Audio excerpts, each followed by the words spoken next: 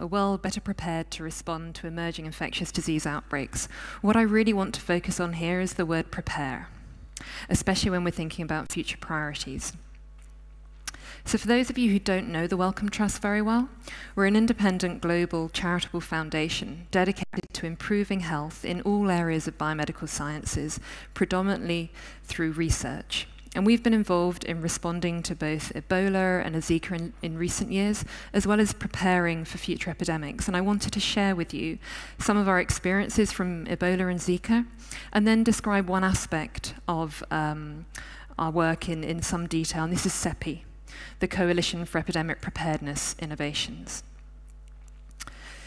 So I wanted to start with a quote, and I feel like I'm doused in yellow now. So this is from George Santayana. He's a Spanish philosopher and poet and novelist.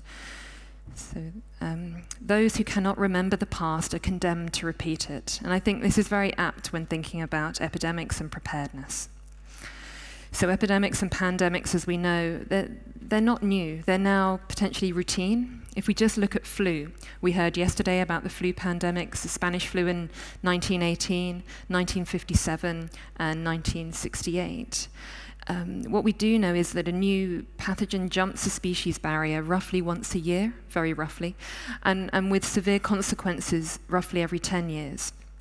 So how have we learned from our past experiences, and how do we use that to prepare for the future? So I'm going to start with our experiences in Ebola. And we heard from Beth Ann yesterday about some of the vaccines which have been developed for Ebola. We've heard a lot about Ebola, I know, and this profile will look very familiar to you. So that in black, it's monthly cases of Ebola, and the cumulative cases in yellow. And in August 2014, the Wellcome Trust responded to the Ebola epidemic through supporting clinical trials for both vaccines and therapeutics. And our real focus here was supporting those trials of vaccines and therapeutics that would impact that current epidemic. However, when we got started, what we realized was that for the Ebola vaccines, very few of those vaccines had been through phase 1 clinical trials, which meant that that was our starting point, that in autumn 2014, we had to start with the phase 1 clinical trials, which potentially delayed when our efficacy trials could be completed.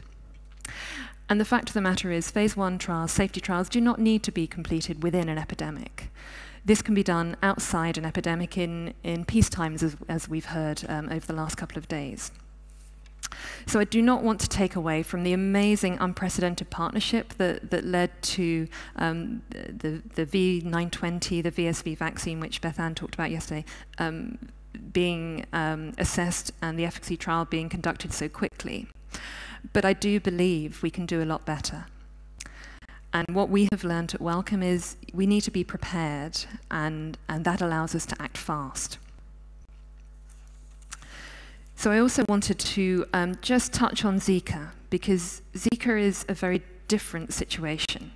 I have to admit, in November 2015, I hadn't really heard of Zika. I'm possibly not alone in this room, but maybe I'm wrong. And it was a very different situation. We knew very little about the pathogen, we knew very little about the transmission dynamics, and we knew very little about the disease, and also very little about the implications of infection. So we couldn't advise the people on the ground, the people who were being affected by this. And the main difference is there were no reagents, there were no drugs or vaccines which were in the pipeline. So our thinking started from a research perspective. We need to find the answers to some of these questions. And what we learned again from this is we need to act fast, and we need to work with others, we need to coordinate. So back to Ebola, because I think we can learn a lot from here. In a way, the West African Ebola epidemic was unusual in that there were already hundreds of millions of dollars worth which had been invested in R&D over a decade. Also, there was a huge investment in humanitarian assistance. The outbreak lasted more than a year. That's a long time for these types of outbreaks. And there were approximately 30,000 cases. And importantly, there was widespread political support. And I want to move on to what happens next. So Ebola's happened. How can we learn from this? Well, there were many post-Ebola assessments and reports that were written. You may be familiar with some of these. And interestingly, they reached a very similar conclusion when it came to R&D, that we needed a new system for R&D, for research and development, for global response to health crises. And that's where I wanted to start talking about CEPI. CEPI is the Coalition for Epidemic Preparedness Innovations. It was the first initiative to address the R&D recommendations for preparedness post-Ebola. And this new coalition was launched at the World Economic Forum's annual meeting in January this year, which was exactly 1 year after the initial talks to establish the coalition were held in the same place. That's very, very quick. And what is CEPI? So CEPI is a partnership of public, private, philanthropic, and civil society organizations, and it plans to stimulate, finance, and coordinate vaccine development against priority threats, and particularly when development is unlikely to occur through market incentives alone. So that's really the space that it's interested in. So its investors. Its initial investors include Japan, Norway, and Germany, as well as the Bill and Melinda Gates Foundation and the Wellcome Trust. After the launch of CEPI, Canada, Australia, and Belgium, as well as an additional contribution from Norway, joined. So now CEPI has approximately 620 million dollars. And the European Commission also plans to co-fund with CEPI. So CEPI's really got two roles. Firstly, as a funder, and secondly, as a facilitator or coordinator. So as a funder, it's really looking to fill what some people call a valley of death, from the end of preclinical to phase 2B. And that's where it's focusing its efforts. However, if the vaccines that it's developing really want to have an impact when the next epidemic occurs, CEPI really needs to be coordinated with the manufacturers and with those who are involved in delivery and stockpiling of vaccines, so that it knows that the vaccines it's developing, there is a path to those vaccines being used within the next epidemic. And secondly, from a downstream discovery perspective, CEPI won't fund discovery, but it needs to know that there's a pipeline of potential vaccine candidates coming through, so it needs to be connected with the discovery end as well. So that's what I mean about it being a facilitator. And then how will it work? So, as I mentioned, CEPI will move vaccine candidates from late preclinical to proof of concept and safety in humans before epidemics begin. So it's really addressing the issue I raised earlier about phase 1 safety trials do not need to be done within an epidemic. They can be done beforehand. And this is a potential mechanism to help us become more prepared from a medical intervention perspective.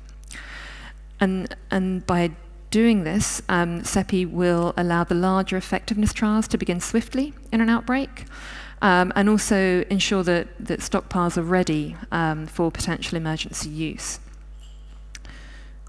In addition, there are priority lists of pathogens which are seen to be of greatest threat to becoming the next epidemic. However, what is likely to happen is that a pathogen not on any list is likely to be the next epidemic, something we hadn't thought about, something that's new. And therefore, as well as developing vaccines for known pathogens, CEPI is also building technical platforms and institutional capacity that can be rapidly deployed against new and unknown pathogens. And it's doing this through calls for proposals. There was an initial call against vaccine targets for Nipah, Lassa, and MERS-CoV. And also there's a more recent one against technology platforms to enable rapid vaccine development and rapid scale-up. So just to finish on, I wanted to put some conclusions down. So we know epidemics and pandemics will happen. We just don't know when or where. Although we heard yesterday that we're getting better at predicting when and where they may occur, I don't think we've fine-tuned it yet. There's a lot to do. We need to respect the biology. We need to respect the pathogen, and we need to use knowledge of the pathogen when it's available. And if it's not available, we need to find that out as quickly as possible to inform our decisions. Importantly, we need to be as prepared as we can. It's impossible to be completely prepared for every eventuality. That's not what I'm suggesting. And CEPI is an example of how we can be better prepared in the medical intervention sphere. That's not everything, it's part of the jigsaw, but there's a lot more that needs to be done. And importantly, we need to act fast, and the most important bit is acting together. We saw from the unprecedented partnership how we can work together when there's a common goal and a common theme, and I think this is really the take-home message, to act together. And then, you may have seen this before, but I love this photo so much, I just wanted to end on it. It was taken in Liberia on the day the Ebola vaccine trial published its preliminary data showing that the vaccine was potentially effective. This girl comes from a family who was struck by Ebola, and she wanted to thank science. So I'm going to leave it there. Thanks. Thank you. Please, any comments on this or questions for Charlie? You can just wait. We have someone in the back. Yeah, thank you very much. With the CEPI, I just want to ask if it's include vaccine development in livestock. Its initial focus, it had to focus somewhere, and its initial focus is human. There are so many needs. It needed to ensure that the partnership model worked well before it started expanding. But if it does work well, it can expand beyond the humans. Any more thoughts? Oh, if it has enough money, sorry. If it has enough money, it will extend to animals too. Well, potentially. That's for CEPI to determine. You were talking about the gap filling, where the industry is not interested. CEPI could come in and work with new vaccines. But those gaps seem to be enormous. How do you choose which gap to fill? So which pathogens to prioritize? Where to focus? So I'm going to talk for CEPI, Wellcome Trust, and not CEPI. So this is my understanding. I understand that. And so I know that CEPI has been working very closely with the WHO, and WHO produced a blueprint which prioritized certain pathogens. But that list was based on pathogens where there were limited or no medical interventions, not specifically with vaccines in mind. So CEPI came in using that list and looked at the feasibility of vaccine development and where vaccines were appropriate. And that's how it decided on MERS, Lassa, and Nipah as a starting point. But you're right, there's so much need. How can you decide where to act? Where do you think the biggest challenge is within this? With CEPI achieving, well, there's scientific challenges. No, with the gaps, the gaps. Between...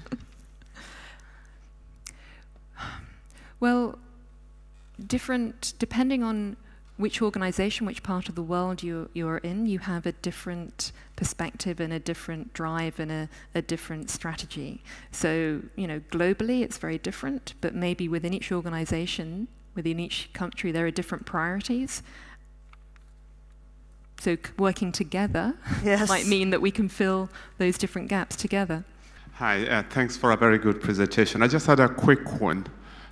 You talked about vaccine development and Ebola, and I was just wondering, yesterday we heard from Dr. Kola about the vaccine being produced by Merck. Yeah. Is there a connection between what you're doing and what Dr. Kola and co are doing? We supported some of the work which Merck, from Merck's perspective, the phase 3 clinical trial, we supported some of that work in a partnership again. From a CEPI's perspective, I think a lot of the learnings from the Ebola and Merck's experiences have fed into how CEPI has developed and its business case. Okay, thank you very much, Charlie Weller. Big thanks. Applause.